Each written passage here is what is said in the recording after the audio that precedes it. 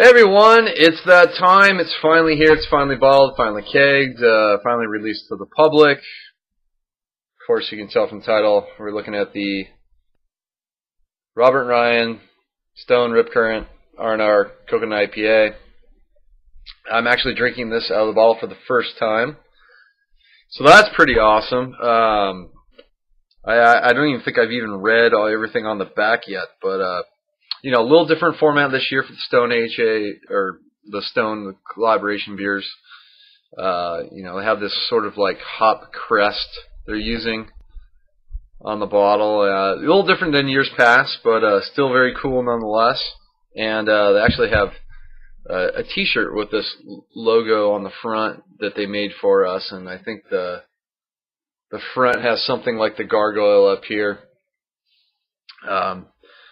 So, on to the beer. If you've been following along, I've been talking about this beer since, I believe, late 2012, if not early 2013, is I think when I started talking about it through Homebrew Wednesday videos and mentioning it. And I even did a post-rally video on me brewing it. Give me some hints on like how to do the homebrew version. Stone version, if you haven't figured it out by now, or if you haven't read it, the hops are different on this beer. Stone wasn't able to get the hops we used in the homebrew version, so we had to come up with a blend of different hops to kind of approximate what we wanted and what we got on the homebrew version. So that's why you're seeing 5 different hops. The Centennial was just first wort hopping, and then the let's see if I can remember them all. The Helga, Belma, Calypso, Amarillo, and Simcoe were all flavor aroma additions. The Simcoe, I think, was the lesser end of the proportion, and then I think we ended up bumping up the Helga and the Amarillo in the beer. I would have liked to bump up the Belma, but they were only able to get so much of it. I've actually used Belma in a homebrew before, but I believe I even shot a review of sorts of the homebrew single hop version of Belma I did, and at least gave my tasting notes on that. So if you want to know what Belma tastes like, smells like, go check that out.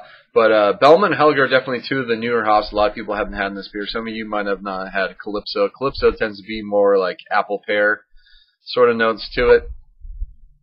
We're trying to find really fruity hops. Thought a Amarillo Simcoe sort of blend might give some more of the character that we want. Sometimes with Simcoe you get some nice peachiness.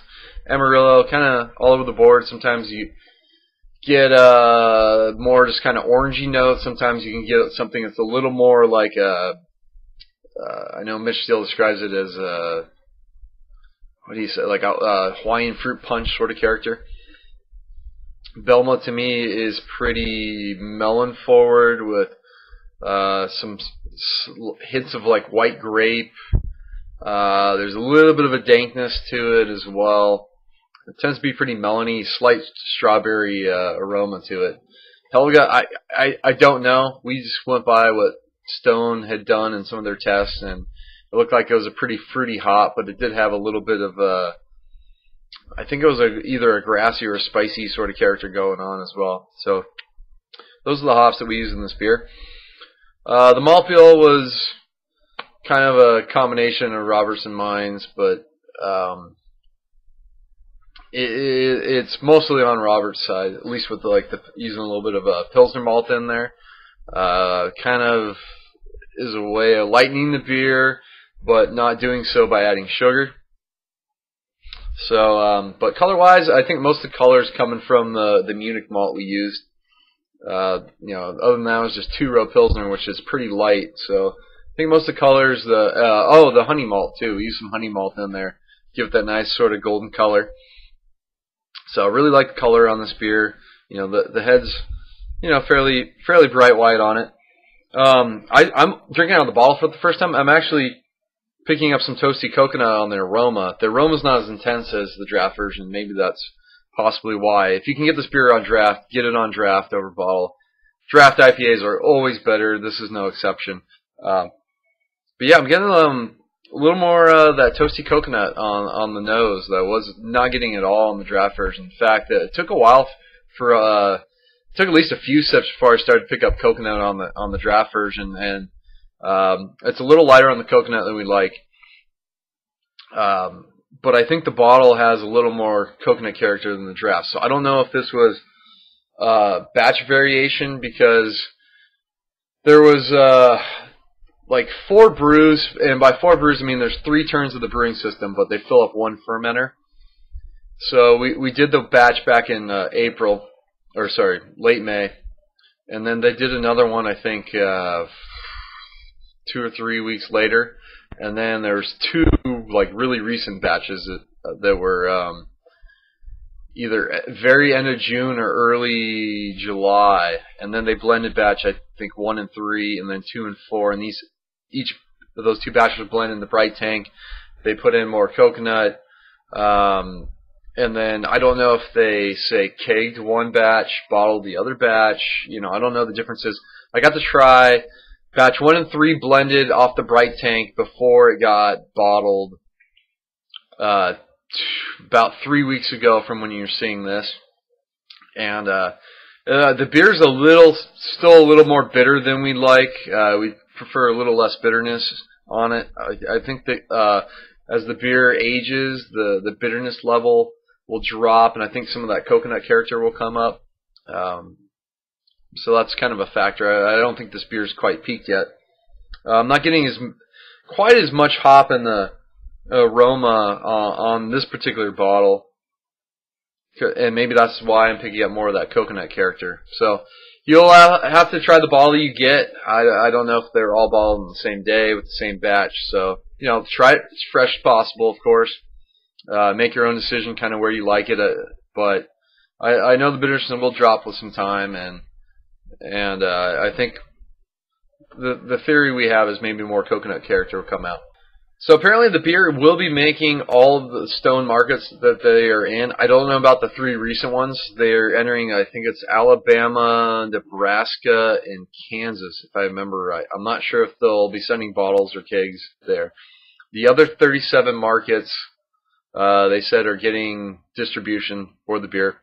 I don't know if that's going to mean like 1 case per store, 2 cases per store, or whatever, but should be around. I don't know how much draft's getting shipped out either, but try to find it on draft. If you can find Stone beers, likely it will hit at some point. You just got to be on the ball about, you know, picking it up at your local store. You know, ask your beer guy. Maybe they have an idea of when it's coming into their shop.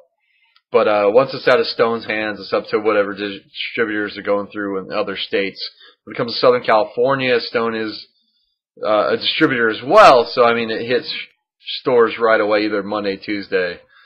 So be patient. It should show up. There are, I'm sure, some shops out there that will sell it online to you, and you can get it that way. But yeah, hope you guys get to try it. I can't believe it's finally here. It's so cool to look at this bottle and see my name on it, and you know, see the quote on there, and it's been a fun process. Big thanks to Mitch Steele and all the Stone Brewing team that helped out. Learned a lot in the process, and it's been great talking brewing with Mitch. You know, learning some new things, seeing how this comes about, seeing how Stone kind of works.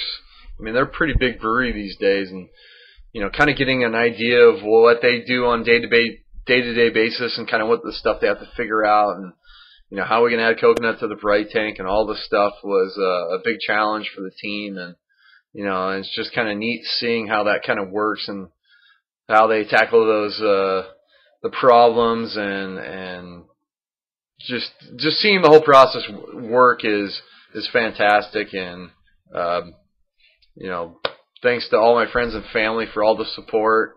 It's been a blast. I mean, I can't believe, once the beer came out, how many guys are just pinging me on Twitter saying they're drinking it, or Facebook, and you know, all the social media stuff, and it's been great. It's great to see a lot of friends going out the day of release and going to some either Stone store or the new bistro down at Liberty Station or the Escondido one. Just great time. It's been fun. Hope you guys enjoy the beer. It's not going to last long, so my 15 minutes are almost up on this. So I better wrap it up. It's going on far too long. Till next time. Cheers.